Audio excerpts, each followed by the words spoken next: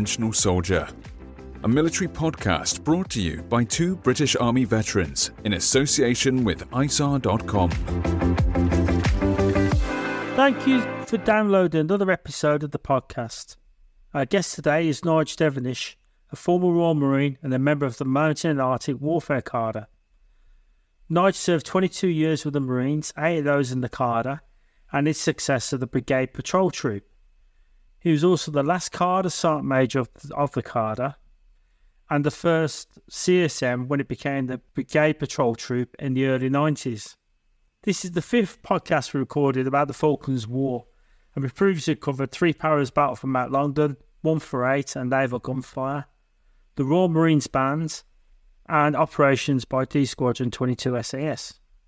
On this episode, we'll be discussing the history of the Cadre, their role as the Brigade Recce Troop in the Falklands, and what their success on operations down south meant for the future of their unit. So Nige, thanks for coming on the podcast. As we do with all our guests, can you start by telling us when you joined up, what made you enlist, and why did you choose the Royal Marines? Well, thanks, gents. Well, my father was a World War II generation. He was in the RAF. He never inspired me to join them, I have to say. But after the RAF, like many, he was searching around for a job and fell into the pub trade. And we were always moving around. In fact, I was born in Aden. We eventually settled down in Blackheath in London, and my mother was concerned about the amount of moves we were doing. And in the pub trade, the licensed victuallers had a boarding school in Ascot. So I was sent off there, which was great because it gave me stability and, grasped and excelled at the outdoor sports that, these schools, provide. Educationally, I suppose I was adequate, but I left at the earliest opportunity. I mean, I just wasn't that way inclined like so many that joined the military. But I never told the old man that I was leaving at 16, and as he was paying the fees, and he went absolutely bananas.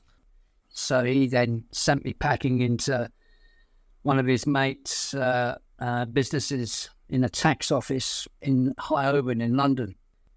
So I was there working as sort of office boy and general stuff, and it was doing my head in. And down at High Holborn at the time, I just walked. I'd noticed it before, but I just had one of those days, and you sat in an office and you were looking at a clock, and I just knew that this was not me. I walked past the Royal Navy Royal Marines recruiting office, and at the time they had a poster and they had a thumbnail picture of every year post the Second World War. And it said in 1968, the Royal Marines took a holiday. And apparently at that time, and I'm talking now sort of early 73.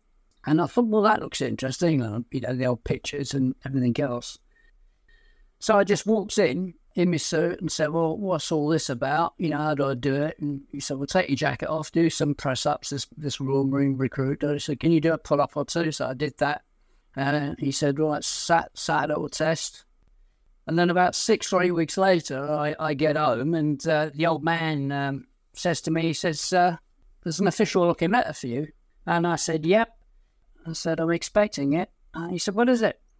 And so I opened it in front of him, and it was my joining instructions to join the Royal Marines, for which he said, you've got no chance, lad. But 22 years later, I emerged as an experienced member of the best private members club in the world. And that's how I started it all, really. Back when you joined the early 70s, Nige, was it still, I think the Royal Marines training is 32 weeks? It was 32 weeks. I think it's gone up to about 34. And also is that when I joined, so I think 73 to about 75, they did the induction at Deal in Kent. So you chomps down there, and it's like, every military person goes through it when they go to their training establishment. You look around, and, we appeared at the Deal sort of station, and some immaculately smart Royal Marine drill instructor starts bellowing and shouting. 70s, you all had long hair then, and that was it. You started off with a big group of about 60, and I think, in our gang, I think about 18 of us, managed to get to the very end. never knew it, obviously, at that stage, what a journey, it would be. And now you as a human being sort of, evolve and start to rationalize, and if I had my time again, absolutely, I would do the same again. But it was a great journey. Yeah, and the Royal Marines is quite unique in that the officers train alongside the soldiers, don't they, down at Lympstone? Was that the same in your day as well? They absolutely did. And I think that as my career progressed, and, I'll come on to this sort of later on if I may, but this co-location of training, when you look at the Commando Training Centre as it is, where the officers train and are accommodated in the same establishment. So in principle, they train side by side. It's an establishment that's serviced by its own railway station. It looks onto the River Exe there, the estuary. It's a unique site. Everybody's changing the English language these days, but it really is like a military, college, the way that it's set out. And it is, I think, the crown jewel in the UK forces, training, because in terms of bang for your buck, there's no duplication. So all of the command training, so for the men and women now today, I suppose, is that the Commander Training Centre also does the promotion courses. Like with the Army, I think they go to Selly Bridge and do junior Brecon Beacons or senior. Well, in the Marines, you do a Marine, and then you go back for your junior command course, which takes you for corporal, then a senior command course, which takes you to sergeant, and then you do an advanced command course, which takes you to warrant officer. And in between that, you would do a TQ's course to go and run a store and count masking tapes and all that type of stuff. Yeah, it's a phenomenal setup. And, I think it just gets better and better, that place and the organisation within it.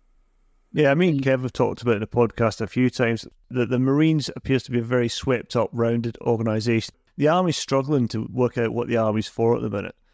But the Royal Marines know exactly what they're for. And, they've come up with Future Commando Force to give them that direction. You see the recruiting campaigns, really professional. I look at those adverts and think, I can see why somebody'd want to join the Royal Marines. So, without a doubt, they are certainly not identity challenged like I think the Army is these days. I think that's quite an astute statement. I think when you look back and you reflect, the Marines establishes very early on is its own sort of culture and its identity.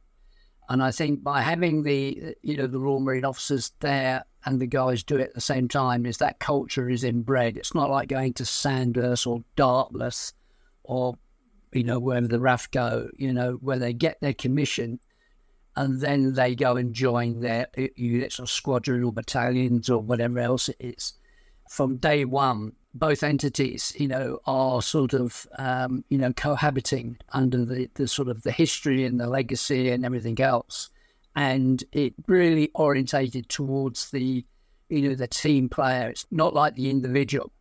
It's through the prism of my time. If you looked at Hereford, if you like, it was more of an individualistic, what the individual can do. It was all about that. In the Marines, and certainly in my time, and I'm sure it's the same now, it's about your oppo, it's about your buddy, it's about looking after that and working in the mountains and Norway. There's always the buddy system because you're checking for cold weather injuries and everything. And then when you look at that Commando Training Centre and you look at how, the MLs evolved and you've got BPT and now, its successor, the SRS. It happens because you've got good corporals and good Marines, good sergeants. But primarily it happens because they've got outstanding staff officers, and these lads, because they've gone through the routine, it's the process, they've got some ownership of it and they understand exactly what's trying to be expressed. And of course they convert that onto their papers and their direction. So when they're pushing forward the documents for, for executive inclusion for Commando Force and Future Force and everything else, they're very much more wrapped in. And I think it's a very powerful place. And I think that's why, whilst it's still got to fight for its money, because, its Lord and Master now is the Navy, because when I was going through, we had 4 arms of the service. So the Army, Navy, Air Force, and we had the Royal Marines, and the Royal Marines had its own 3-star headquarters. actually in the MOD, and I'll come on to that. I had 2.5 years there as an assistant public relations officer. It was a really strange time, great for lodging allowance. But, the Marines then, in the 80s, big budget cuts, etc. So the Marines had to sacrifice something. So they had to lose a star. So they lost the 3-star there to decide then whether they're going to go Army. So they could easily have chosen to go underneath the Army brand or stay with the Navy. The amphibious operations was always going to be, the key thing. So they then came down to a 2-star and then got subordinated under the Navy. But I mean, life has moved on, and I'll talk about him later on. But we've just gone through a coronation of our king, and there was a chap that carried the crown to our sovereign, and that guy was an ML. I was one of the guys that took him through his ML's course, and he became the Vice Chief of Defence Staff, and that's a guy called Sir Gordon Messenger, and he's the first Royal Marine ever to get that level.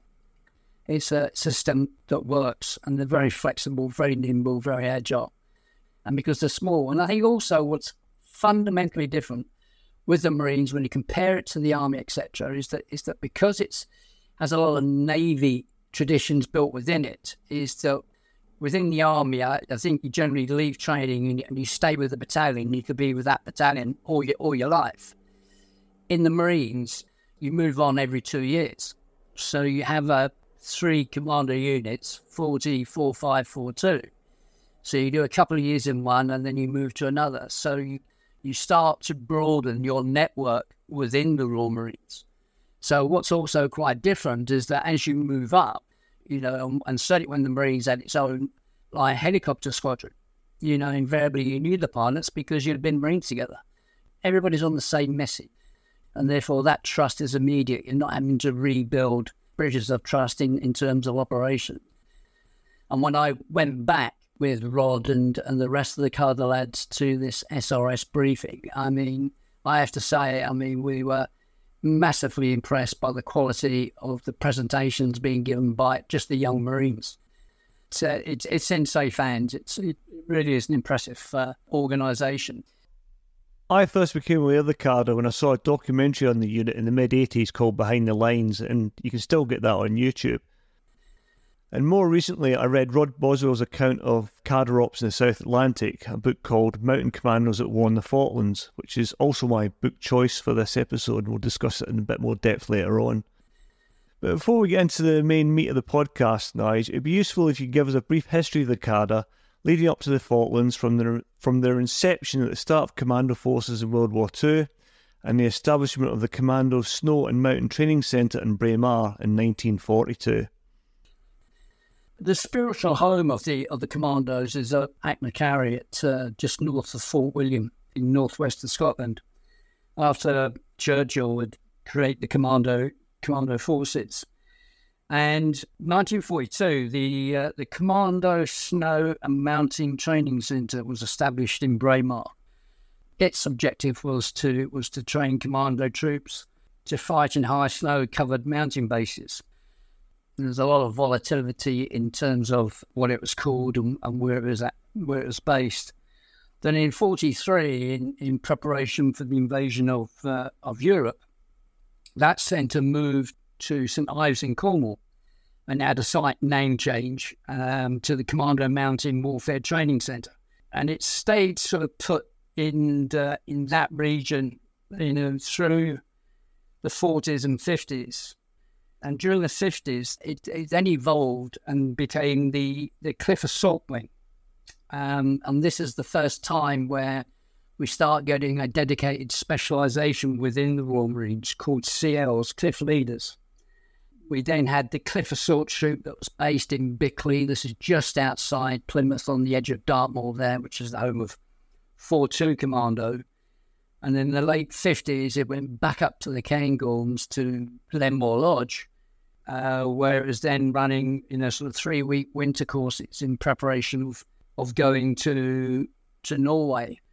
And in 1963, around about that time, 63, 64, the cold weather warfare courses then started deploying straight to Norway. So this is the first time then that the guys are getting some real exposure of winter warfare on snow. And you can imagine the kit and equipment issued at that time was at best base, and that must have been cold trips for those lads, I have to say.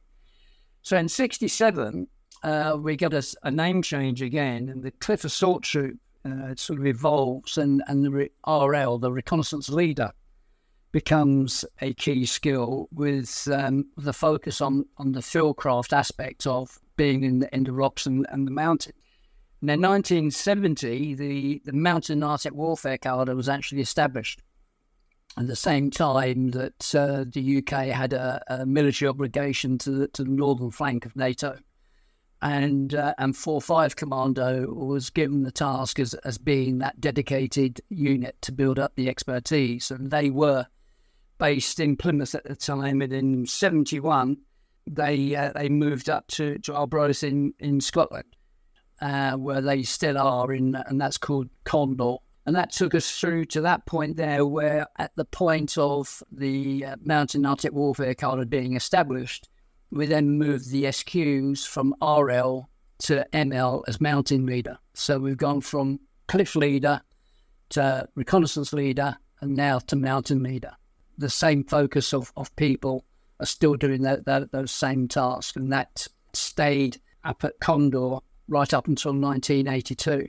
So that's the history to that point there before we went down the Falklands. So what made you decide then to join the Cadre?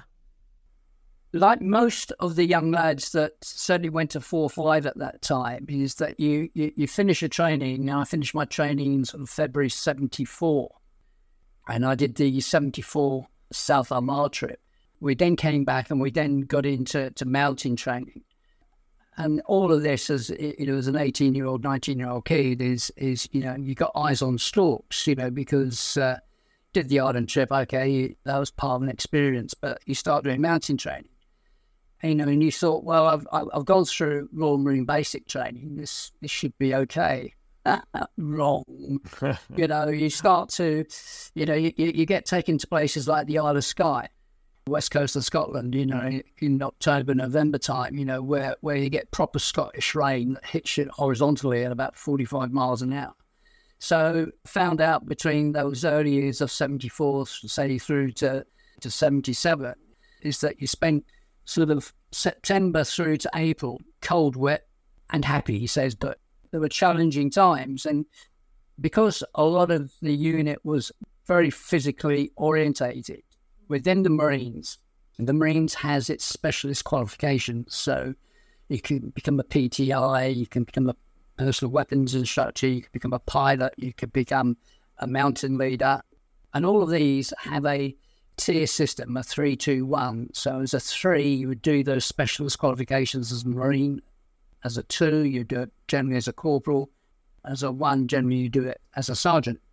So at that time, SBS were only taking Marines. You could only go there as a Marines. And SBS at that stage were just a specialist unit within the Royal Marines. Now, the Royal Marines and the General Duty Side of the Royal Marines always viewed SBS as being of SF quality. Now, it took them 20-odd years on from there before there was actually designated that. You can imagine just the politics that were being prescribed.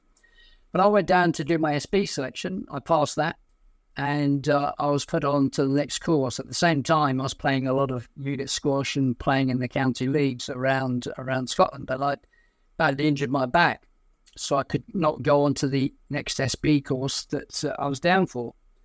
At the same time, in that intervening period, I was then forwarded for my junior command course, which meant money. We're talking about 70s, there wasn't a lot of it about. So I could have probably said no for that, wait for the next SB course, but I was going to do that. So then did my course for becoming a corporal. And to become an ML, at that time, you had to be a corporal. You could not do that as a Marine. So the next opportunity then was I do the ML's course. And the reason for that was that it was just logical, because in 4-5 Commando at the time, most of my peer group did one of 3 things. Either went down to Paul, they either become a PTI, or they went ML. That was the 3 sort of the key things. And because I'd spent those years those 4 or 5 years going to Norway, going into the mountains, and having sort of, after the first couple of years, getting used to being cold, wet and miserable, and becoming very comfortable in those environments. And at the time we had giants on the branch. There were 3 key characters, and I won't name them, but they were very, everybody said, wow, they're very powerful. And you thought, well, if I could sort of get to stand on the shoulders of these giants, that would be quite something. So to get through the ML course, let alone, to be then selected to join the cadre itself, which was something that I wanted to try and do. And at that time, we had the ML training as such had no selection courses. So you just drafted and they joined, September. But the attrition rate, through the first months, because the ML course of its time, it started September and it finished in March. And basically September was a very hard month down in Cornwall. Then October, it's sort of, you're into Wales, And the key thing about the September thing, in terms of physicality, there was a lot of fizz that wore you down. And of course, then you had to do your night climb to a certain standard and to get through that. And then you moved on to Wales. And that was more sort of mountain navigation, a bit more climbing. And then from Wales, you moved on to what was then the survival exercise on the Isle of Isla, where they stripped you and you put in World War II clobber and you're given clean acreage, which is quite a unique experience, which is quite different from that you do at Hereford in terms of the way that they were running it. At the time, he's just seeing how you actually cope being without anything normal and how your body degrades. So you can be walking across a couple of acres of field, and on day one, it'll just have a little stream and you can bound across that quite easy. But come day 7, you'll be lucky if you hit the other side, and that's the weather. And then you get taken away and you go through resistance to interrogation stuff. And then you get to November, and those that had not been to Norway before or who had not skied before went to Rjukan to do the military ski course there. And those that were already sort of military ski instructors stayed behind and helped with mountain training with the trained sort of cadre MLs. And then you go to Norway, and you end up in Norway on the final exercise, which is a 200-kilometre, 10-day in the field. The distance per se over 10 days is not that 200. The actual snow conditions at the time that you're either going to have a good period of time or bad, because if you get too much new fresh snow, then you're trudging in deep snow and you're expounding so much energy. Or if it's very blowy, you've got sort of this Strukugi effect that you have on the snow, which is very hard. So if you're descending, you get guys that are falling over, and if they've got 80, 90, 100-pound packs on their backs, and it can take them time to pick up. So all of this sort of stuff. I think just for listeners and maybe not soldiers in the Arctic, though, it's like the jungle. It requires a lot of self-discipline, a lot of good teamwork. If you're going to pull pole at 6 o'clock in the morning, everybody's got to be there ready to go. And if you've got somebody mucking about with a kit, discipline required to build your positions and set up a false position, a dummy position maybe. So if you're doing that for all those days over that length of time, and imagine that's what just saps you. Yeah, good time. Yeah, I was always, at the time it was becoming quite sort of, the thing, train hard, fight easy. Well, that's fine. You can expect people to do that. But for me, it was about being brilliant at the basics. Yeah. And that's what you talk about, being good admin. And the thing about the guys who go to Norway and work in the mountains is that there is no other way. You have to be on the ball in terms of getting your admin, sorted out. Prize, a pair of dry socks, and even if it's -15 blowing a hoolie and you've got dry kit in your warm sleeping bag, got to take that off, and you're going to put wet stuff back on. And you just got to get out there and do it, because if that dry stuff can give you 3 hours good sleep, then you'll take that, like winning the lottery. That application of the very basic skills is phenomenally demanding. It's a strength of character. And I think that one of the reasons and the raison d'etre for why the ML course is so physically demanding. I mean, I had many a chat, when I was in, and if you look at Hereford or SB, although they do joint selection now and have done for some time, is that there's little differential in terms of the physical requirements for both of those specialisations. Because you're looking for, when everybody is absolutely exhausted, you're wanting people that's got another 20% left in the tank. When I look back at our times when we were doing that, the first thing about always remember, going to the lectures is that the first part of going to war was learning how to survive. Do that before you can even contemplate learning how you could, involve your mobility tactics and everything else. That's a big separator of people in terms of how they operate. And I think you've hit the nail on the head there. It is about that. And that 200k final exercise, is that the final phase? And if you've passed that, are you in the cadre on a probation period? You finished that, and then we went to North Norway up to the Leon Alps for more high mountain skills, climbing. And again, you get to the roadhead, but to get to the campsite, it's about 4k away. So you have to pull all the stuff up, to make the camp. So that could be 3 trips. So you've done 20k in a day before you get your head down, and then we then came back from that back into Scotland. And then we did 10 days in Fort William around Ben Nevis, etc., where it was more mountain navigation, more road work, more climbing up the gullies. And at that point, then, you completed. You then get told yes or no. And then you get told where you're being drafted. So I completed my ML2's course and told I'd done quite well. And actually I was being drafted to the Cadre, so I was dead chuffed. There was a lot of people that did the ML course and then returned back to the Commandos. Being an ML, which I certainly liked about it and everything else, it's just nothing special about it. It's just a Royal Marines General Duty SQ. So anybody can apply for it and you do it. So a lot of guys go back to all the commando units. So we're within a commando structure, have a unit ML1. Hopefully every company has an ML1 sergeant and a couple of ML2 corporals. And it brings back that sort of experience. So, they go back to the... And a lot of guys like that. They like going back to the commando units. So not everybody wants to work quite hard and on the same thing. So it works out for everybody, I think. Rod Boswell took command of the Cadre in 1980, 2 years before the Falklands, and writes in his book that he felt the unit needed to change from a training programme that emphasised climbing, whilst, in his opinion, slowly reducing military skill levels. He also wanted to alter the perception by some of the Corps that the Cadre was, and I quote, just a bunch of professional climbers. You'd been the Cadre for about a year before he arrived. Can you give an overview on the changes he made and what you thought of them at the time?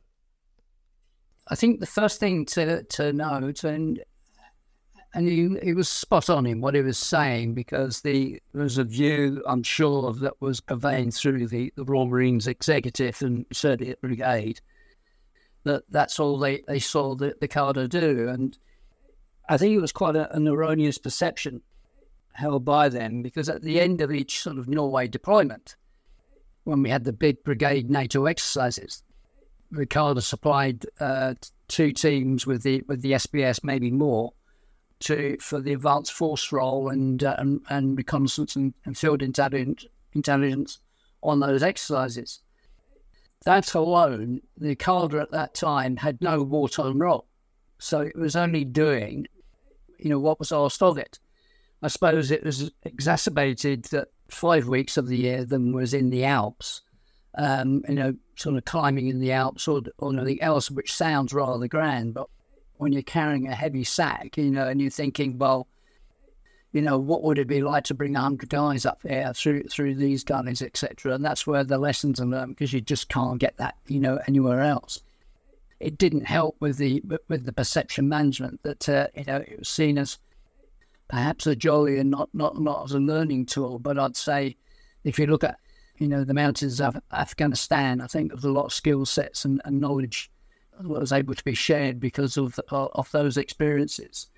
And of course, at that same time, before Boswell arrived, is that the NATO's northern flank, and there was a lot of pain and grief in the MOD because a lot of units were being reduced. So there's a lot of army units that were looking for roles, securing their sort of future.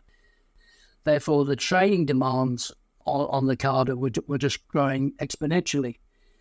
It was a busy old time. He was spot on with what he wanted to achieve. And of course, what he wisely did, he understood that 3 Commander Brigade really wasn't getting it could get a far bigger bang for its buck, if you like, by liberating the obvious talents that were sort of encapsulated within the Mountain Arctic Warfare cadre specifically, and the ML specialisation, and thereby secure the brigade with its own dedicated surveillance and reconnaissance force for all theatres. And so therefore, before he joined, he got down to the brigade to see the guy who was the chief of staff there, and was later to go on to become the brigadier. And of course, that's General Thompson. And he was obviously of the same mindset, was absolutely immediately hooked to that vision, what Boswell wanted to do. So that was quite a smart move by Boswell at that time. So when he arrived at the cadre, he sort of said to the guys, right, this is what I want to do, expecting some huge pushback, but actually he was pushing an open door. What we were all keen on, I think, was that the fact that this movement to having a Brigade Recce force sort of at that time is that we were keen to, it should be retained within the sort of general duties of the Royal Marines. It was nothing there being set up to compete with the SBS or the SAS. If you wanted to go SF, they were established, that's what they did. But this was, for a brigade asset. But of course, is to enhance those skills and create a vision that this is exactly what that would help the brigade. When he came up and did that, and I spoke about the pressures of more and more army units coming in, and therefore at that same time he wanted to unleash this sort of grand plan, but then was given a straitjacket because in 81 he had to run 2 ML2 courses that year. And in September 81, I did my ML1's course. But what he did do is he took about 6 or 8 guys out, and we weren't a big unit at the time by any stretch of imagination. And he got them onto the Combat 6 course down at Hereford. And you got the 2 senior NCOs that were there to start looking at creating SOPs, etc., for a cadre strength. So that, you see, he created 2 4-man teams to do that, and they recalibrated elements at that stage of sort of ML training and the skill set needed to sort of come into this vision that was still very much at the genesis stage. But the fact that they were doing training with 148, so fire mission training and all the other bits and pieces were in parallel running the 2 courses.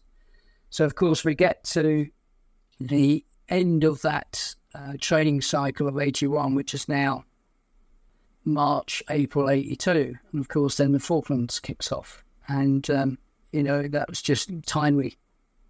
He set the scene and he set the template to enable broader thinking and the application of resources for future ML training, with the traditional cliff assault element to that to assimilate the needs to deep penetration patrols. So he actually set the framework up, and that was important because there's not much he can do because they only get 2 years at these jobs. Mm-hmm. But what he did do had far-reaching consequences, for the benefit of everybody. When you look at it, some people might not know, but the future of the Royal Marines was actually in question just before the Falklands War. without a doubt, Rod Boswell were very, very timely in getting the cadre set up to do the Brigade Recce piece, and also what the Marines achieved as well, secured their future at the Falklands at that point. I think it was a happy sort of coincidence that came along, because at the end of sort of 81, Boswell then was formally informed by a brigade that they needed to put their headquarters, the cadre needs to be co-located with the brigade, which was down in Stonehouse Barracks in Plymouth. So when all the 2s courses and the 1s courses finished in sort of March, April 82, not only were the courses finishing, but people were sort of preparing to sort of go on leave as we all were. I mean, I was in September or August the previous year in 81 and bought my house in Plymouth because I knew I'd be going to 40 Commando on completion of my 1s course. So I'd bought a house down there, but never lived in it until I got back from the Falklands in July. The opportunity that the Falklands gave Boswell and the brigade was the catalyst that started everything else off, I think, in terms of the development of the cadre, the BBT and the SRS, without doubt. So when the Falklands kicked off, you were a corporal and a recently qualified ML1. The cadre were back for this deployment, I believe, was 8 4-man teams and a HQ section. We were, because Rod had still got, because guys had not yet been formally what the Marines call drafted, i.e. posted to their next sort of jobs or units. He retained them. And of course, at this particular time, everything is up in the air. So he very quickly spoke to the people who was responsible for drafts and said, well, you still got them, so therefore, you manage it. And from that, he quickly put his all back together. One of the key things with Rod was to find out how many he could actually take, because bed spaces were key on the shipping going down. So we had to leave our inspiring Sergeant Major at the time there, because he just didn't have enough beds on the boats to go down, so it was rejigging. There were some guys that was carrying sort of casts. There was one guy who literally died on a climbing accident but recovered, but he was still too weak to go down. So by the time you'd put the all backs together and then get them kitted out and equipped, we then, were given our teams. So Callum Murray, who was a young officer, just finished his ML2's course, so he became my team leader. I was the ML1 for the team. Steve Nichol, he and I had known each other for years because we were both in 4-5 together. And Bookshop had just qualified off that 2's course. So that was our team. And then Steve had also attended the Combat 6 course. So that was us as a sort of ad hoc quartet like everybody else. And we did the bonding on the way south. What was the Commandos' thoughts on your mission? What was going to be your task when you got down there? I think it was very clear from the start, allied to what Rod's vision was. It wasn't about being an offensive organisation. We weren't going to be SAS, SBS 3, So it was about the surveillance, and it was about the field intelligence, and it was about doing the silent work as an advance force within the brigade. And I think that was quite right and clever, because you had those two doing what they did. By the time we got down towards the Ascension, we were told that we weren't going to go down to South Georgia, because that was just a debacle with what Hereford did there. So we weren't involved in that. So that was very clear in what we were going to do. Obviously, we'll go through what we were doing down there, in due course. How well equipped were you for the South Atlantic? I mean, we've had this discussion with other guests that the Commando Brigade is obviously more suited to these sort of extremes, and their equipment is better than, let's say, the Army. The Army would obviously, whatever you could get off the shelf. So how well equipped was the MAW cadre? Well, I think you're right. I mean, because the MAW cadre was augmented within 4-5 Commando, the kit and equipment that we had was sufficient for that of the northern flank of operating in Norway and the mountains. So we had no issues with kit. I mean, the weaponry that we had were AR-15s and SLRs. I think we had M74s. We had the 66s. We had FOSS and fragmentation grenades. Each had our own personal 9mm pistol there.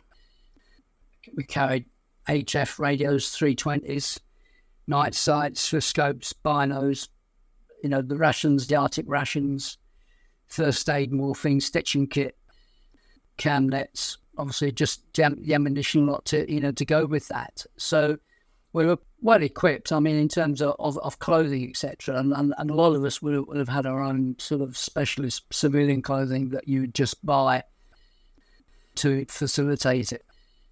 When you're working in those extreme temperatures, it's quite interesting that what a lot of people won't realise is actually that when you're working, you don't actually wear a lot of clothing. Under your smock, you've probably got just a T-shirt on, because you're sweating so much because you're carrying, 80, 90, 100 pound. Don't need that. You just need the ability to keep stuff dry so you can get some sort of quality sleep, as and when you can. And it's about looking after yourself. And I think trench foot was a big issue for a lot of people down there, but predominantly I think the casualties of that were a lot of the army ranks because just weren't used to operating in those conditions. They all had sort of DMS boots or, whatever else it was. But it is the ability that before you fire your weapon, etc., you're going to look after your feet. And when you talked about previously about having good field admin, the ability to look after your feet, and your body first. And when you can eat, get it in you. And that's what it was. So we were quite happy, I think, with the kit and equipment that we had for the job that we had to do. If you set a soldier and a Marine down the bar and ask them to talk about boots, it's a topic they'll go on all night. But, you mentioned the DMS boot down there, which is quite a crap bit of kit. Was it all privately purchased boots, the card, or did you issue sort of... No, we were issued mounting boots, etc., but you wouldn't wear them. We did not wear them, as I recall, down the Falklands. I remember I actually went up once I knew where we were going, and I then went down to the inn and sort of got the weather charts for the last 20-odd years and looked at the terrain. I went and bought a pair of Canadian hunting boots, which was a Vibram sole, and I had perfect feet all the way through it. And that was the only sort of difference I had there. I mean, thermal underwear and some very lightweight stuff. Gore-Tex wasn't in there, wasn't really sort of in at that stage. We had duvets, which was a bonus over and above the regular issue equipment for people. But other than that, we were fairly standard in what we got compared to when I did a visit the other week there to see what they get issued now. I mean, it's chalk and cheese. But when the Commando Snow and Mountain School was happening, when they first went to Norway, I mean, they had reindeer mats. I mean, that was it. That they learned the hard way. But again, you look at that and you then look at Scott and the Antarctic, all your mitts and everything else, and they survive for months and months. So people climbing, women were climbing mountains in the Alps in, 1870s, 1890s. Well, you look at the cliff leaders, the predecessors of the Carter, they were doing it in blooming battle dress, wouldn't they? That's it. Oh, yeah. And ammo boots. Yeah, absolutely. So again, it's about being brilliant at the basics. Is that it's nice that you can have all this, and they've probably used health and safety as a lever to pull in order to help the argument to get this particular line of equipment. You embarked on the RFA resource on the 5th of April to start your journey south, and you arrived in San Carlos Water via Ascension Island on the 21st of May. What was your voyage south like? And you could talk us through operations from the landings up to just prior to the raid on Top Mallow House on the 31st of May. The last week in March, the ML1's course, the ML2's course had sort of completed. And the Falklands was invaded the 2nd of April. And Saturday, the 3rd of April, we were having the end of courses, sort of dinner and dance, sort of a bit of a shindig as we do. They'll dress up in that black tie, etc., and have quite a nice night. But that entire weekend, I mean, because the entire establishment of the cadre was packed up to move down to be relocated to Stonehouse. You had to strip these containers out and get the kit and everything else and create the Orbat. So everything was just rushed. And on the 5th of April, which I think was the Monday, we then got the coaches around to Rosyth to get on board the Resource, which we co-shared with SBS and a rifle company from 4-5 Commandos, Zulu Company. The transit down from 5th to the 18th of April on the way to Ascension was nothing more than getting briefings. Physical exercise was a massive component of the day. Getting into the teams of 4, working out IA drills, the immediate action drills, lots of SIGs training, lots of kit packing and unpacking and sorting out how things would work. We did get a lot of maps, if I remember, so a lot of studying of the terrain. And that happened right through until we got to the Ascension Islands. And the Ascension Islands was like a core reunion party, because every naval ship was parked up. It was the biggest car park of naval shipping. And of course, when you went ashore, you were meeting everybody. So, I mean, it was quite a social event. We had one event where one night, I think, the brigade had come through and we actually deployed on the island of Ascension because it was rumoured that the Argentines had a submarine sighted off Ascension. We had to go out and put some screening OPs around there, but we did that for a couple of days, then came back. I mean, nothing to it really. We then moved ship was cross-dock because the ship that we were on was that was going to go down to South Georgia. So we then moved on to Tristan. It was a LSL. We then crossed the line, as they say, on the equator around about the 17th of April.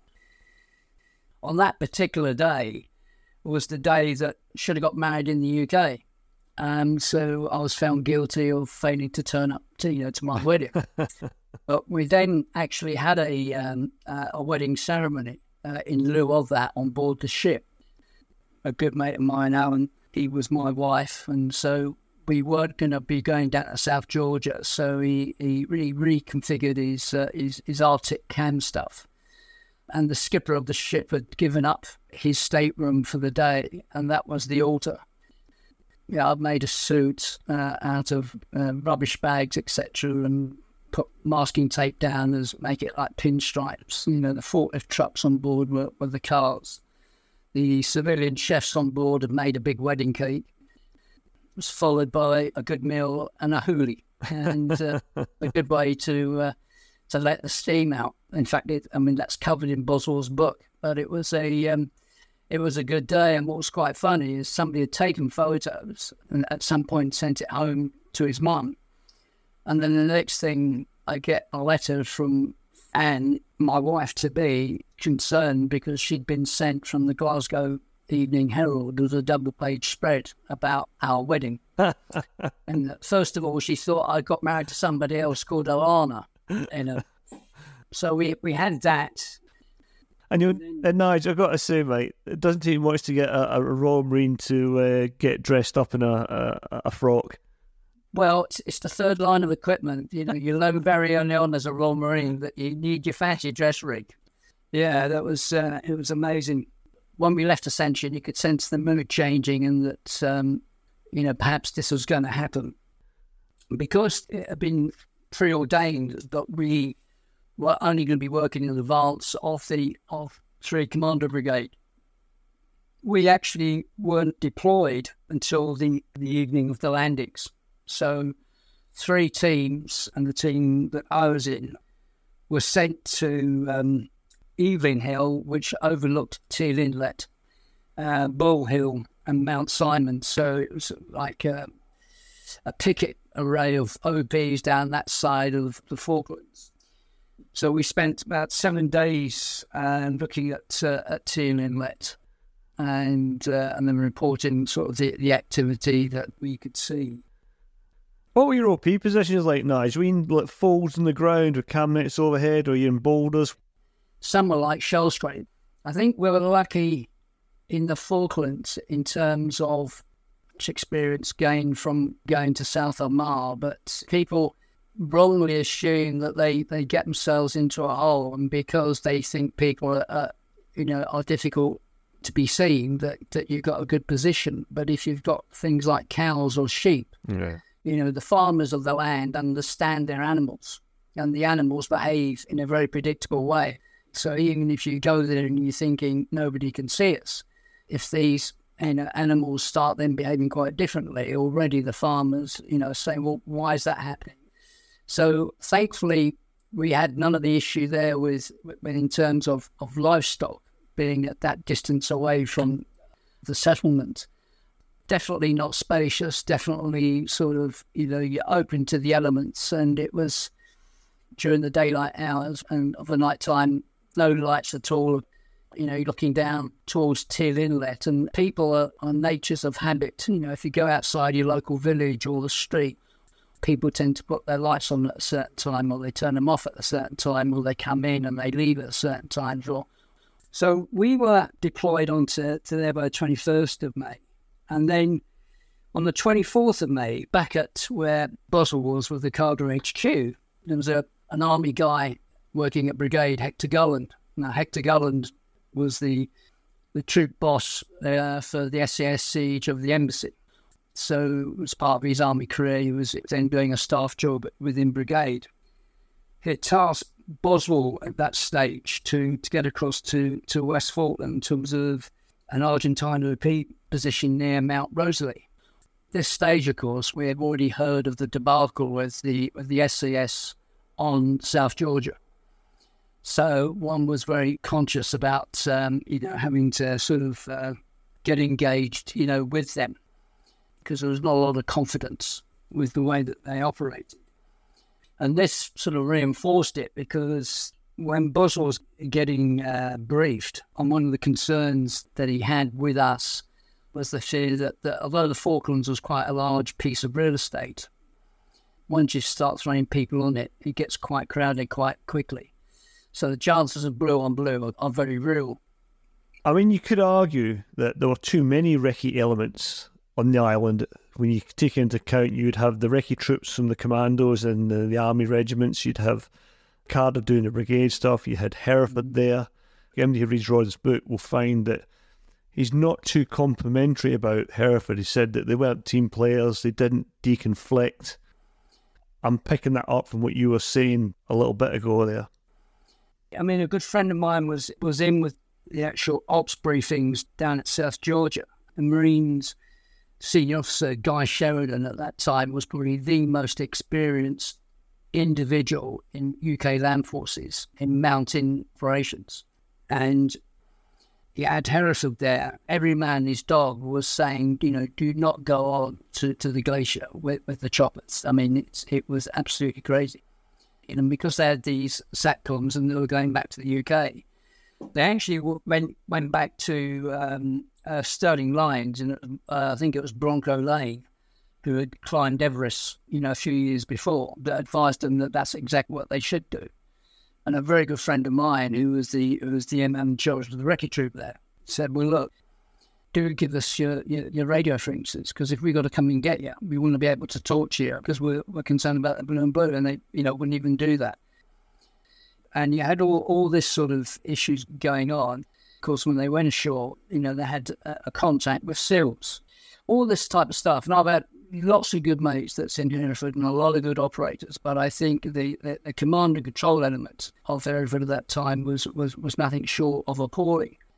And on this particular operation to get across to West Falklands, when Rod was getting his brief, the CO of 2-2 was actually on the brief, because obviously Hector Gulland and the 2-2 CO would have known each other very, very well.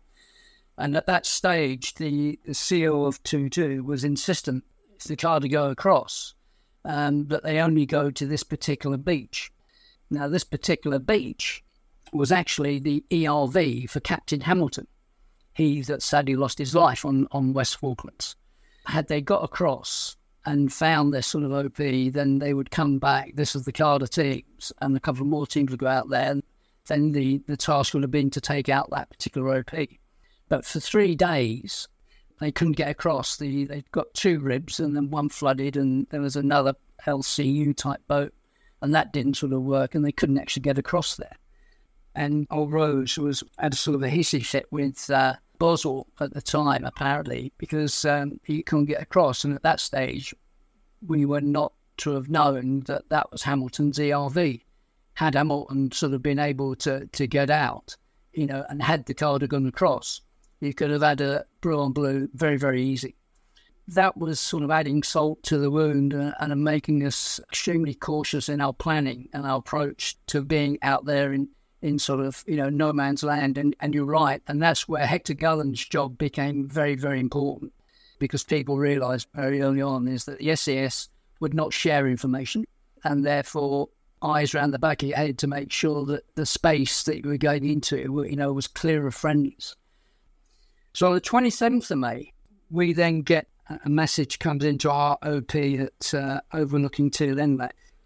We then get tasked to meet up with the 2 other OPs and RV at Bull Hill. Now, from where Teal Inlet, where we were in our OP, to there was only about, I suppose, 16 miles, I suppose, as crow flies, and given about 8 or 9 hours to make that distance. But the thing about the Falklands are these stone runs. Many of us have spent a lot of time in Skye and going across the Scree there. But these boulder runs and working sort of in advance of everybody else, it became the most painful sort of 12 hours of my life. We all do things and we always remember one thing in our life. And I always remember that journey to that RV, because it was horrendous. Oh, yeah. But anyway, we got to Bull Hill. That was absolutely fine. And we eventually got picked up on the 30th of May. And at that stage, the temperature had dropped, run out of rations about 2 days before, because we weren't expecting that. So we're getting quite degraded within ourselves. And then at the same time, about 28th of May, 4 teams from the Cadre HQ then are deployed in and around the area of the Marlow geography, so the Marlow River and sort of southwest of that. And it was one of those OPs that had ID'd what turned out to be 602 Special Commando and Special Forces Unit, moving into Top Marlow House. As this was going on, we were actually being picked up eventually by a chopper to go back then to the Cadre HQ. And it was a very busy time, because once Boswell had got confirmation that one of the teams had seen this and clocked it, then Rod then went into brigade and said to brigade commander, look, this is what's happened. And he obviously pitched that as he found it, he should be allowed to go and sort it. And the general the brigadier said, yeah, crack on. So we turned around quite quickly, and we had the orders that night to prepare for a dawn sort of takeoff to do the assault the next day. Before you go to the assault, there's a quote from Major General Julian Thompson, who was the commander for Brigade, and he wrote that the Cadre carried out a number of brilliant operations, but to me, the piece de resistance was their action at Top Marlow House. The outcome was to eliminate the Argentinian Special Forces OPs from the high ground overlooking 3 Commando and their approach to Mount Kent and its adjoining features, the jumping off place for the brigade's battles for Stanley. So the Argentines remained unaware of their approach by this route, and the direction of the initial attacks came as a surprise. The Top Marlow battle is a demonstration of how a small body of men can have an influence on the course of one phase of a campaign. I think the general is very generous, in his praise, and the objective was to get there, take it out, and job done. I'll talk later on. I think there was another operation that the Cadre did was actually, in terms of professional skills, was equal to or better than the Top Marlow thing. In military terms, it was normally the power of 3, isn't it? Company size strength will take on a troop size strength. And we were, 19 strong. I think there were 12 in the assault group. I was in the fire group, and there were 7 of us, and there were 34 of them. Like everybody else, it was intense, absolutely intense at the time. We had 3 guys shot. Steve and Groves is no longer with us. Died of cancer. He was the sniper. He was the first guy to slot one of the Argentines that he saw at the top window. We had one of the guys, lucky, he got shot through the arm. And of course, it sort of it stopped him in his tracks. But once they start patching him up, they found on his top left-hand pocket, and before it became an ML, he was a personal weapons instructor. And like a good personal weapons instructor, he had his aid memoir in his top left-hand pocket. And in the middle of that pocket above his heart was the round that went through his arm. So he was lucky enough. And then Chris Stone, who got shot in the chest, once things had calmed down, he'd been given morphine. And then I went to sit next to him and really concerned for Chris. And I remember sat there on this aspect I remember quite vividly. There were 5 Argentines who had been killed, 7 were injured, and 5 were sort of okay. And they had good kit, the Argentine SF. So I nicked a pair of duvet gloves. I thought, oh, they're good. I'll have some of them. I then went to sit with Chris and sort of talking away. And he said, I feel really wet in my chest. So I got up and it had been shot at the front and found the entry wound and was a little sort of trickle of blood coming out there. I said, no, yeah, you're grand, mate. There's nothing there. He said, but my back feels very wet. So shock is kicking in now. So lift his sort of, smock up, etc. Except wounds, massive. And there's a lot of blood loss, I sort of strip off, get me sort of T-shirt off and pad the wound and try and make it as tight and as comfortable as possible. And sort of sit him upright, and because his breathing was a bit shallow at this stage. And of course, we didn't have choppers really to support the brigade. Just sat sort of chewing the fat, and of course, humour comes out in most days. And so I've looked after his front. I'm looking after him. He said, my hands are cold. I think I'm looking at my brand new Prof duvet gloves. My gloves, there's not a problem. He said, my head's cold. Jesus. So I give him my best bloody field hat, and he has all of that. Can joke about it now, but the chopper came just in time. I really felt that Chris would have bled out my arms at that time there, but he's still around and strong as an ops. But it was, we're lucky. But we only had 3 shot and they all recovered. So after taking several casualties during the battle, and with 2 sections still in the field, the Cadre took some time to reorg at Teal Inlet. Can you cover its operations supporting the final battles and the recapture of Stanley? Absolutely. We recovered back to Teal Inlet, and the turnaround time is quite quick. I mean, as you'd expect, I suppose. And I was part of the same team that we went to a thing called Smoko Mountain, which overlooked Fitzroy and Bluff Cove. One team went to Mount Challenger, which is to the rear of 4-2, to observe the south and east, and one team inserted with the SBS to look on the northeast of the brigade locations. And I'll go through those sort of individually. So Smoko Mountain, it was on the southern route between Stanley and the southern settlements. And we were operating here well in advance of everybody else. So it was quite a large feature there. It was about 400 metres. Tumble down was only 249 metres, and Harriet 287. Challenger was 355. And Smoko was actually used by the Argentines when they first sort of invaded the Falklands. When we got dropped off, and it also commanded a view with the approaches with Bluff Cove and Fitzroy. So we had given us a great arc of observation. And the distance from Stanley, I think, was about 18 linear miles. So we're getting quite close to Stanley at that stage. So the net was closing. And what was quite interesting with this OP as a location you talk, I mean, what was peculiar about it was that it actually had a flagpole at the top of it, which was great for hoisting up the antenna for the HF comms. So it wasn't much of a shelter, but it meant that we could get comms and what stones were offered, provided, sufficient sort of windbreak, and we sort of had a team chat to say, it's probably about the best that we're going to get. So we made the best of a bad location, really. No sooner had we started the OP, all the kit out, etc., the clag had sort of come in, and visibility was really a challenge. And we couldn't see much further than 50 to 100 metres. And because it was forever shifting, it's not like we could go forward, because then you could be caught out of the open. So, we had to stay put. As the hours sort of went on, all of a sudden the antenna sort of pinged, and we started hearing, choppers. And being that we were the furthest forward of the brigade, we went back to brigade at the Cadre HQ there at Teal Inlet.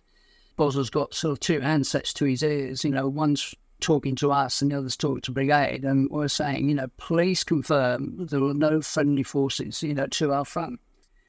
They were coming back and saying, there's nobody there. So after about 15 or 20 minutes of constant helo activity, you could hear the signature of a Chinook, and then the clouds lifted, and then we could see guys being disgorged from the Chinook onto the ground. And because we'd, heard quite a few helicopter trips, it was at least a company strength. So at this stage, here we are, being told quite clearly that there was nobody to our front. We were the furthest.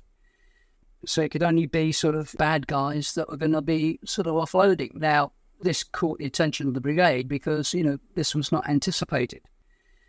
We'd asked for a fire mission, and 2-9 led the guns then on Kent, and we were given the complete battery. So obviously people were interested in this potential sort of battle picture that was being provided, and because they were to our rear, it means the rounds would have gone over our head onto the target. As you know, as ex-gunners, with the various commands going back and forth, the target was fixed, and it came through that we're ready to go. And we thought, well, okay, there was like a second, and it wasn't like a Tom Cruise Mission Impossible sort of cinematic pause for effect second. This is a real life thing that if we said fire, then 2-9 would have unleashed hell onto this company strength of guys. At that particular point in time, there was a clearing in clouds, and a scout flew from where we'd seen all this helicopter and their troop, and then it was like, check fire. And then Boswell saying, check fire to the gunnery officer at brigade. And I tell you, that 1 second, if that cloud hadn't cleared, and if that chopper had not got through that clouds, it would have been devastating. Already the Welsh Guard had sort of its own issues with the ship being hit, etc. For the following 2 minutes where we were, you could have cut the tension with a knife, and you would have had a pin drop. Very closely. And you can imagine the consequences. It's quite literally a fog of war, wasn't it? Well, and of course, what it was 5 Brigade coming up and dropping its guys off, but they hadn't communicated to anybody.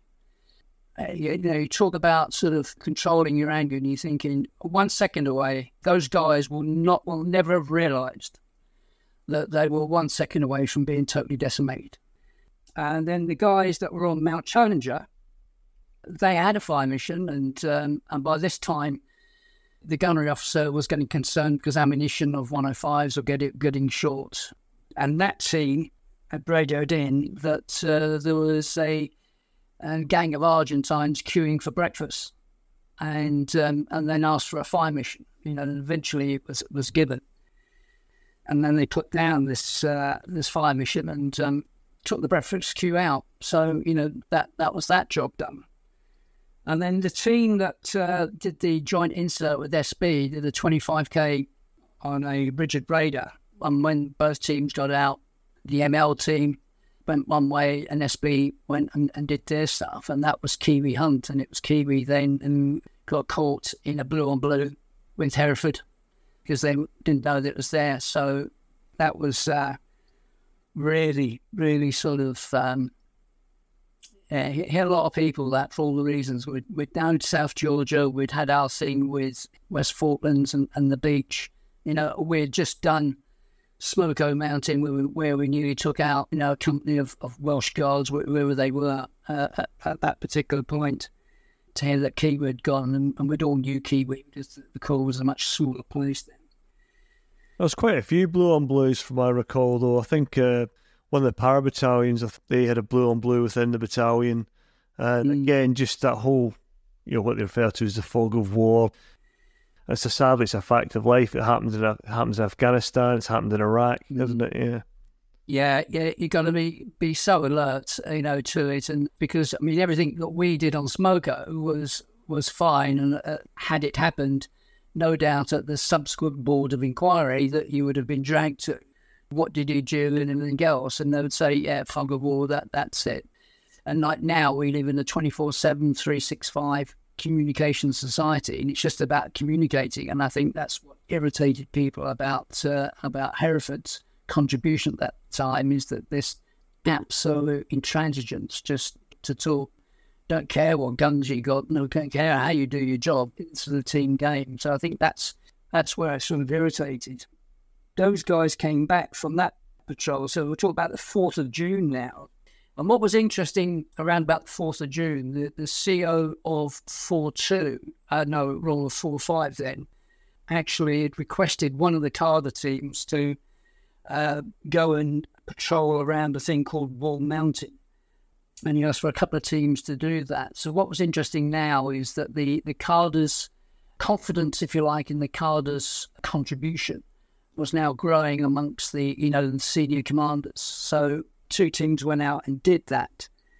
And on the 8th and 9th of June, and this is the bit that I think surpasses the top marlow, was that Boswell was summoned by Brigade HQ by the officer, because the areas north of Mount Harriet and south of Two Sisters and north of Mount Tumbledown was very vague in terms of the commanders of 4-2, especially in 4-5, in their planning for those features. There was no typical sort of aerial photographs that you'd get, of our time in Ireland at the time. So 2 Cadre teams were committed to join a fighting patrol from K Company, and then to get to a point near the west end of Goat Ridge where they jump off, and K Company then troop would go towards the Mount Harriet and engage the Argentines. Now, what was quite amusing is that the 2 Cadre teams have jumped off, gone to ground. The troop from K Company's gone forward and started putting some fire down to show there was some harassing fighting patrols out. The return fire by the Argies were going over the heads of the K Company lads, but it was falling around the Cadre teams. So they were actually cover, and they couldn't fire back. They were a bit gutted. The K Company moved on and went back to their own base. So the 2 Cadre teams, they split. One went up the north side of Goat Ridge, and the other the south side, to check the full length of Goat Ridge.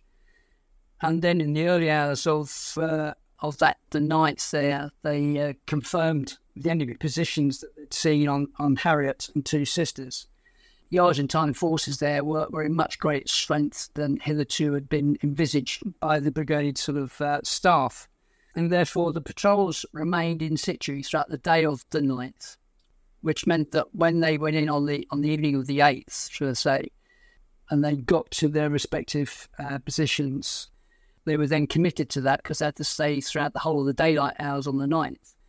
So, zero movement, zero eating and everything else. They could hear the Argentines. They got within 5 metres of the Argentine positions. The 2 team leaders then had done detailed sketches of the respective enemy positions. And something that's not widely known or sort of mentioned really, and this also included a large command wire bomb that the Argentines had put out, and the barrels buried in the ground on the south side of Two Sisters, and the command wire leading out to the trench. So when the guys then came back late evening of the 9th, the 2 team leaders then went to the respective commanding officers of 4-5 and 4-2 to give them the brief. And that intelligence was quite critical to those COs in the formulation of their plans for the night assaults. And I think that patrol, encapsulated the real merits of the reconnaissance leaders, the intelligence and the surveillance, that, the skill set. I think that patrol does more to honour the training and everything else, as opposed to Top Marlow, which was just a traditional sort of ambush, bang, that's it. Whilst as successful as that was, I think the fact that two senior NCOs of a GDSQ, General Duties SQ, then go back to the commanding officers, that information, that the commanding officers had trust of the information that allowed them then to go out and do that. Plus also finding that IED. I mean, that was an exceptional piece of work. In fact, Des Wasser is no longer with us. He went on to become a very successful LORSM. He got the MM for that, and quite rightly so. And that got us to the 14th of June then, where the big attacks happened by all the respective units. As you've just sort of said there, Nige, if you summarise it then, you got to see from your discussion we've had with you there, the full broad spectrum of skills demonstrated by the cadre. You know, you had the sitting in the OPs, the going forward and doing recce's, the ability to call in fire from guns, acting as guides for a rifle company. There's a fair remit of skills there, and some very complicated and difficult ones as well. I think really we'll finish off this part of the pod with a quote from Major General Julian Thompson, who said that the cadre that I knew in the Falklands set standards of excellence in soldiering skills that were never bettered by anyone, including the SAS and the SBS. This professionalism included never making map reading errors, the skillful use of ground, excellent tactics and engagements, dexterity in calling for and adjusting supporting fire, and the ingenious sighting of OPs close to the enemy. The cadre performed these and other tasks without hubris of the kind that led others to near and sometimes actual disaster through ignoring advice or as a result of incompetence or second-rate soldiering. That was used then as a jumping off point for the cadre, because post-war they built on that fallen success. So my next question is really in three parts. It's firstly, how did you get to become the cadre CSM and then the first Brigade Patrol Troop CSM? And the cadre's transition to the Brigade Recce in the Falklands was difficult. So how did you start the Brigade Patrol Troop? And how did this impact mountain leader training? If you want me to break them down one by one, Nige, just give us a shout. So, when it all finished at the Falklands, we actually got into Stanley, and then we got ourselves into the Malvinas guest house, which is quite coincidental, which is now the Malvinas Hotel. And I've arranged a dinner in the Malvinas Hotel in September of this year when 13 of us go back there. Anyway, we got back to the UK. And as soon as we got back, unlike a lot of the units, is that we were still an ML1's course, an ML2's course, two ML2's courses and cadre staff. We got back to the UK and then everybody just went their separate ways. And we actually never sort of said a formal sort of goodbye to one another, apart from the social occasions on the ship coming back, because we went to the Ascension and then we flew back from Ascension to Brides. So my career then very quickly went to, I got promoted to sergeant as soon as I got back, and I was going to 40 Commando, where I then had best job in the best 2 years of my time in the Corps as a troop sergeant, and I had 9 Troop Charlie Company. And they were 40 Commando, and our 40 Commando, coincidentally, on the Falklands was held as much in reserve, and that frustrated them because they couldn't do that. Apart from 9 Troop, they were tasked to get up to Sapper Hill. They got on to seeking what they're called pingers that look after submarines, so their pilots are probably not as au fait of navigating over the terrain as they would do the sea, where they're just flying on instruments.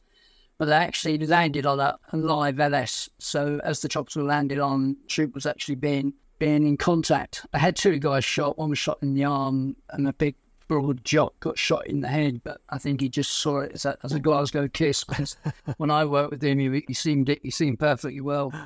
But I had 2 years with these guys, and it was great. And And when we got back, 40 Commando then was Seaton Barracks in Plymouth. We then immediately, I think, sort of September, had a med deployment. And then they moved out of that barracks while we were away and then moved into Norton Manor camp in Taunton, where they are now. We got back. I did a South Armagh trip with these guys. And then when I finished that, I then went back to the Cadre for 84, 86. 86 to 89, I was in the 3-star headquarters up at the Commandant General in the MOD as the Assistant Royal Marines Public Relations Officer.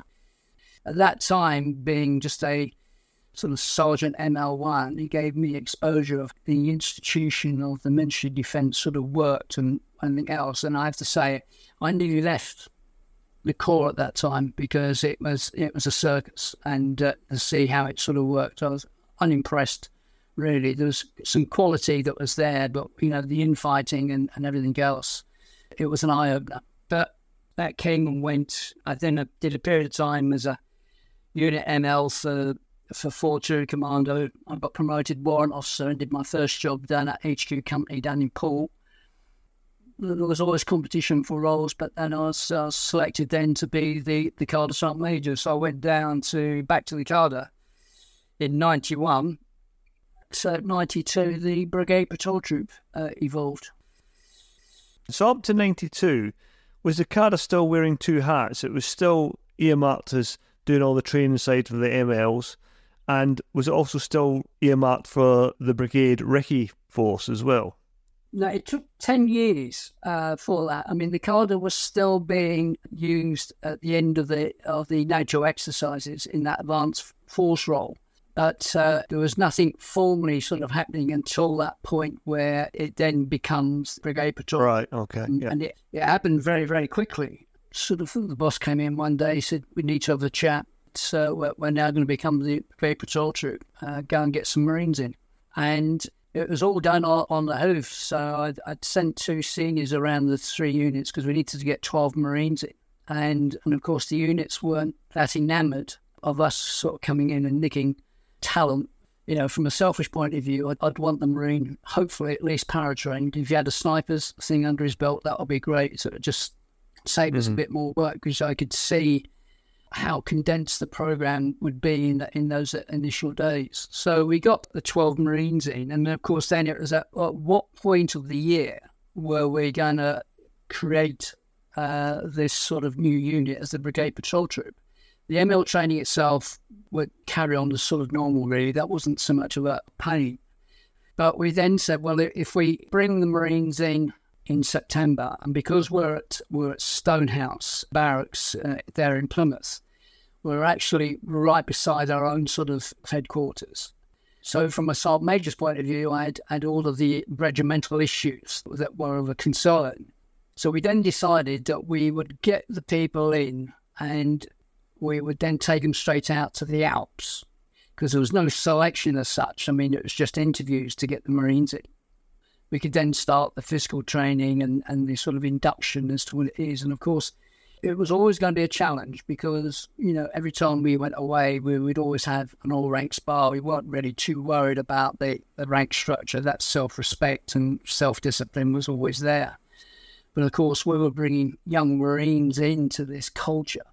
And of course, they were just young lads, like we've all been young lads. So, they're developing as individuals, etc. So that was always going to be a challenge. And from the Sergeant Major's point of view and from the, regimental aspect of what you needed to do, there was definitely some bumps in the road that we had to navigate.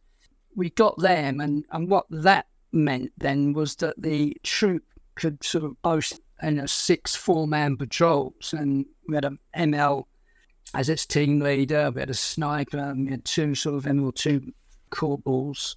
And as it quickly developed, we then sort of brought in 2-9 Commando in terms of what we learned from the Falklands, and then the engineers, and then Y Troop, which was our specialist signals unit that we had, and the shore reconnaissance team from 539. So very, very quickly, this beast started to sort of grow.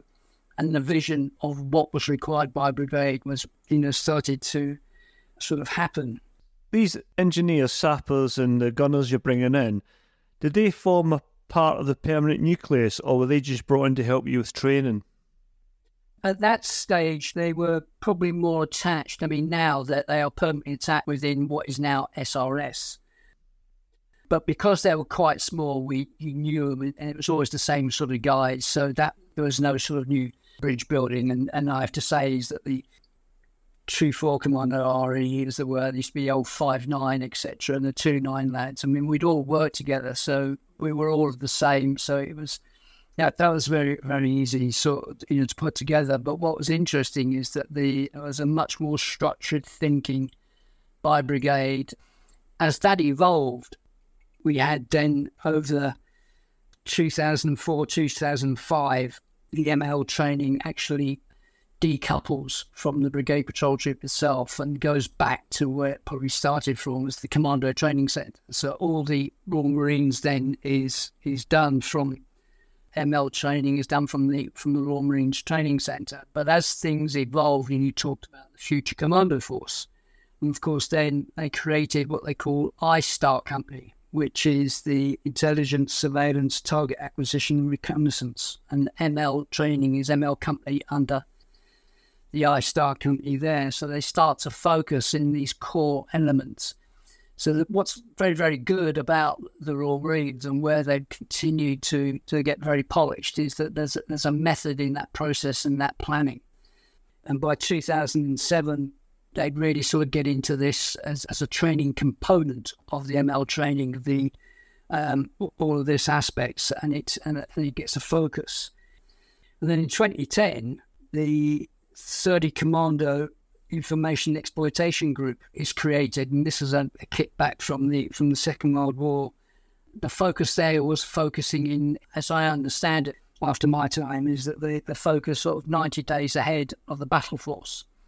And then in 2012, the BPT sort of evolves again. When we started this tour, went from cliff leaders to recce leaders to mountain leaders. So now we're staying with the mountain leaders that are the spine of the organisation. And when Boswell took over, it was 17 strong. And the SRS now is 103 strong. 2 troops, they've got 6 4-man teams of mountain leader and snipers in there. They've got 3 6-man shore recce teams, boat teams. So they will deploy off submarines and whatever it is to get in. They've got 3 5-man teams from 148 battery, so the 3 6-man engineer teams from 24 recce unit, and they got a 9-man sort of signals and digital unit. It has grown exponentially, and back in I think 2012, what they then did is that they created a classification. And when I started this journey with you this evening, is that we said a Marine does a 3 specialisation, then a corporal would do a 2s and a sergeant would do a 1s. Well, then the Marines then, as part of this methodology, brought in the Mountain Leader Class 3 or RL 3, where the Marines then came in and did an 8-week course. And then once they'd done that course under the ML training, they would then go back to their recce troops. You now have a complete sort of cradle-to-grave process, if you like. A Marine then, if he wants to go down this pathway, then applies for RL training, his recce leader training. Goes into a unit recce troop. If he then decides that he wants to go in ML, he comes down his ML's training. And then eventually then, if he wants to, I suspect, he gets into SRS. And from there then, they have a pathway in which then they can go to Special Forces. I think now is at 65%, as I'm told, of today's badge Special Forces, be that the SAS or the SBS, come from the Royal Marines. And when you view the Falklands, where it really just crystallised, the vision of Rob Boswell, that it was the proof of concept, and where they've now got this Future Commando Force, is that they've gone through a very logical pathway in order to get to the point of where they are and where they'll be in another 25, 30 years, God only knows. It's in very good hands at the moment, I have to say. It's very impressive.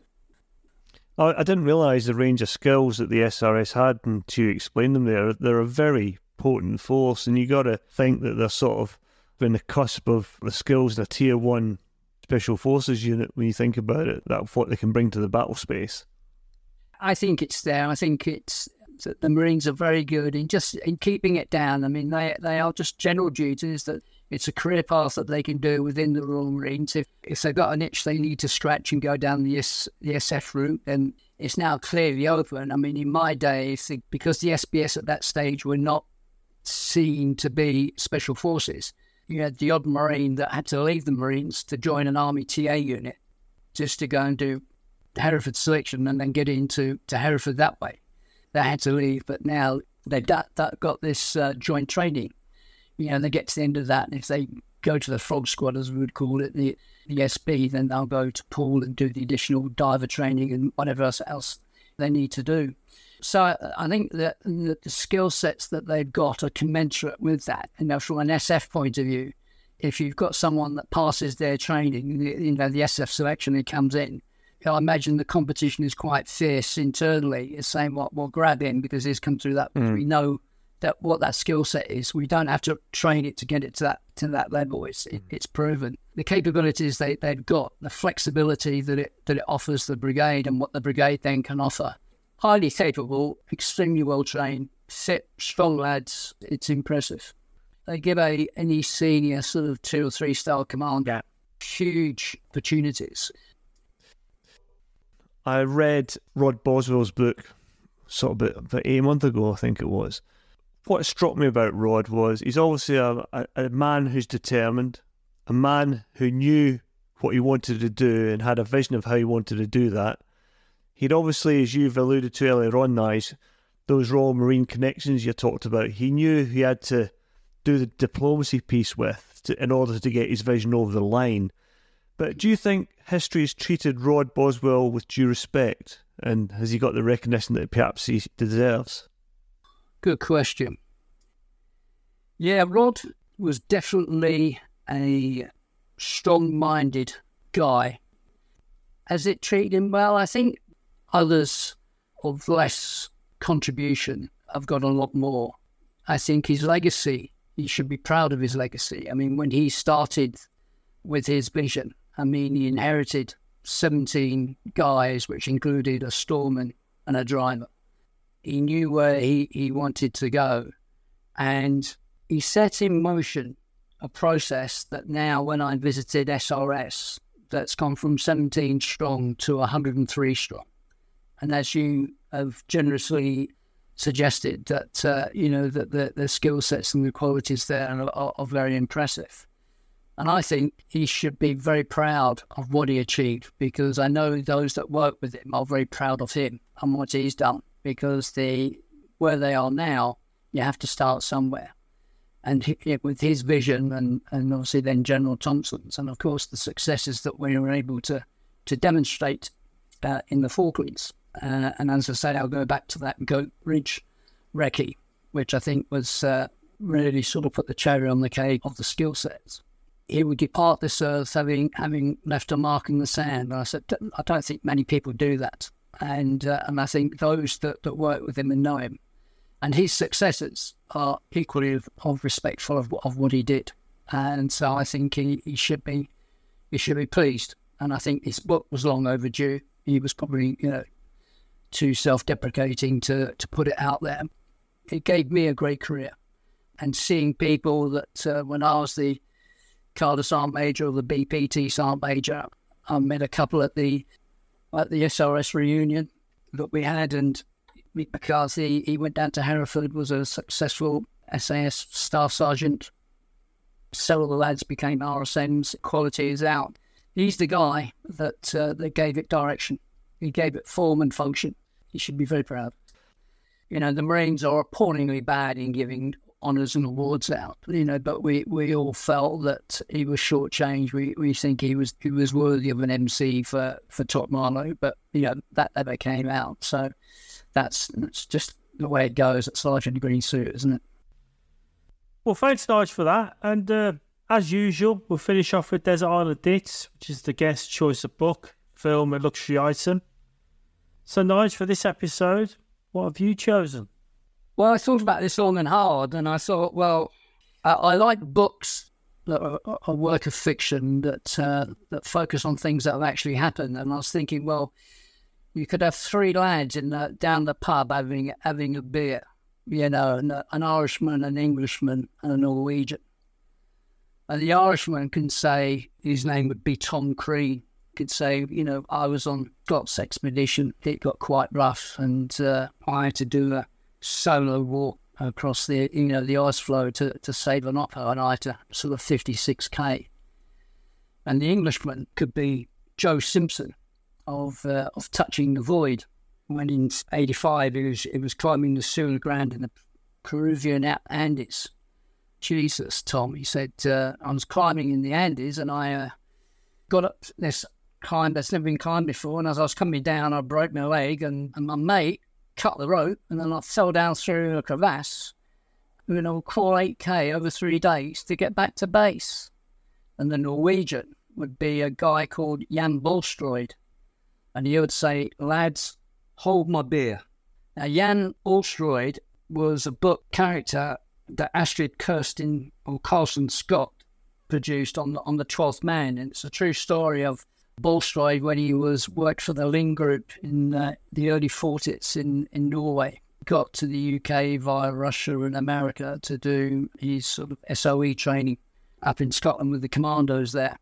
They got about 100 kilogram explosives, and their task was to get back to Norway and blow up the control tower at Bardufoss Airport. And they made the transit back into Norway, but then after a few days they were doing an in sort of coastal waters sort of transit, and they got bumped by the Germans.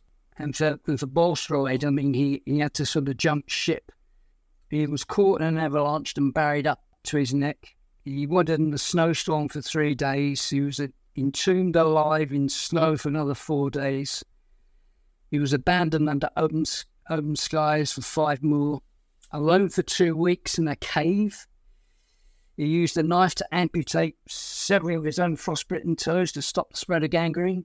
He spent the last 27 days tied to a stretcher near death as teams of Norwegian villagers dragged him across to the semi-tribe in Finland to get into safety of Sweden.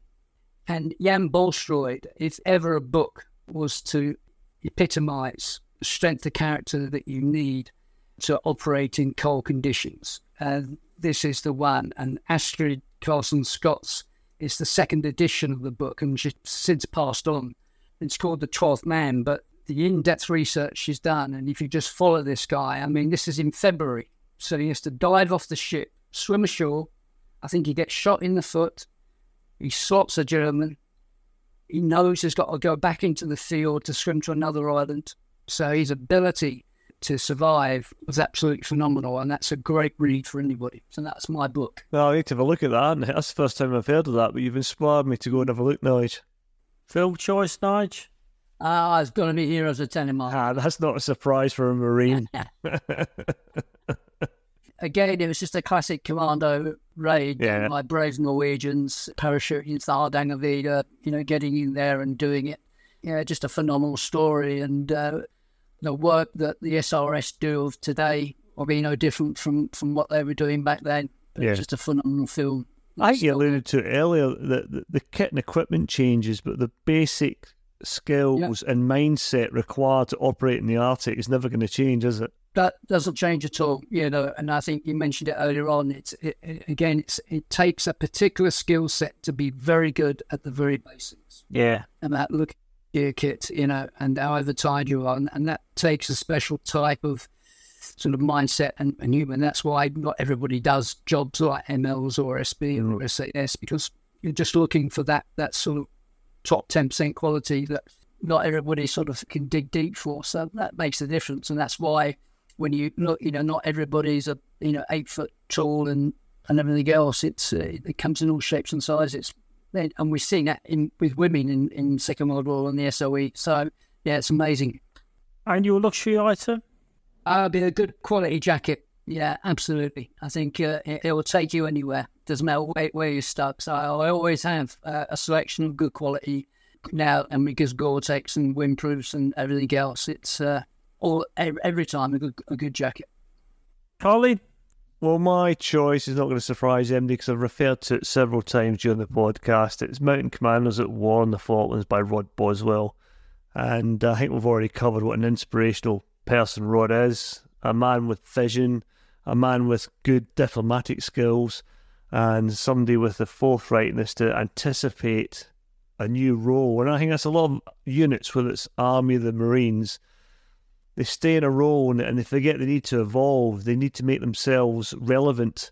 The Marines as a force has done that, and we've already said the Army hasn't. Definitely. The Army doesn't know what it wants to do. It's quite a slim volume, but there's a lot of revealing stuff in it. He's a type of character, there's no hold bars. He was very critical about the Special Air Services we've already discussed.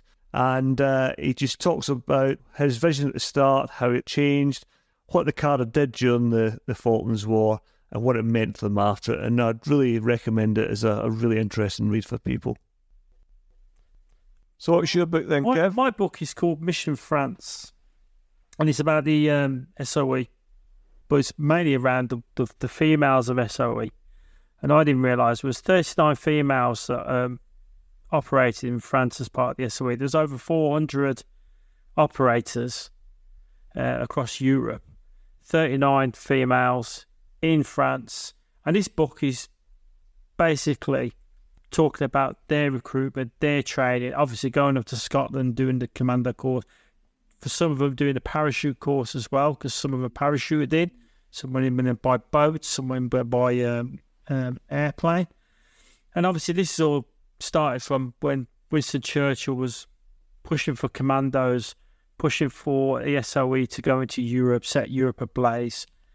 It was formed in 1940, and as I mentioned, there was 39 female agents that went to France. Some of them were captured, interrogated, some escaped, some were executed. And I was just surprised by the amount of awards that those 39, and this is not including the other ladies that went to other parts of Europe and other operations for SOE. But from the 39, 3 were awarded the GC, 2 were awarded the George Medal, 18 MBEs, an OBE, and 22 Gros de Guerre, which is the equivalent to the Military Medal or Military Cross for the French. And one of them, a lady called Virginia Hall, she only had one leg. She had the prosthetic leg. And she operated as part of the SOE until she was compromised and she escaped. There's a big story about that. Got back to the UK, and the SOE couldn't use her anymore. They said she'd been compromised. Because she was American, she joined the OSS and then deployed with them. And was awarded Distinguished Service Cross as well as an MBE for her service during the war. And what was strange was I wondered why they got GCs and such like. But because they were females, they weren't allowed to serve in combat. So they weren't allowed to have the equivalent gallantry. So they had to get the civilian awards as opposed to military awards. Yeah. Barking mad, isn't it? Well, it was a different time, wasn't it? And no one ever thought about this sort of stuff. It was different times, and I think that's where society is getting itself in the knickers and the twist now. But it is different times, But the bravery of those women, unbelievable. Very, very. I mean, there's a couple of films out with that. From obviously, Virginia McKenna did one, and there was Odette, I think, was the other one. But the stories the SOE story is, and as a nation, we had to club this group of people, unusual people, train them up, and then throw them into Europe and hope that they could, working with the resistance, disrupt as much as they could, the Germans, where we were still rebuilding our armies and forces from Dunkirk and other such things. And at the same time, there was those odd commando raids going on, just to keep reminding the Germans that we were still in the fight. A lot of these women, does it cover how they're recruited? Because some of the recruitment processes are quite funny. They're recommended, and then they put some competitions in newspapers that women won. I think that was mainly Bletchley Park. Oh, that Bletchley Park, was it? But these were all part of the fannies, as it was, if you remember, the nursing yeomanry and other support roles. But a lot of them, because they had French nationality, or they spoke French, or had lived in France. And I think this is exactly the same for the male operators as well. A lot of them recruited, they had a skill set or something unusual, or they'd lived there, or they could speak the language. And a lot of these went out as couriers and radio operators. So, yeah. I met a lady who did that when I was in London in 95. Yeah. And we went to a Chelsea Barracks, I think, which at the time was DSF, I think. The Special Forces were based there.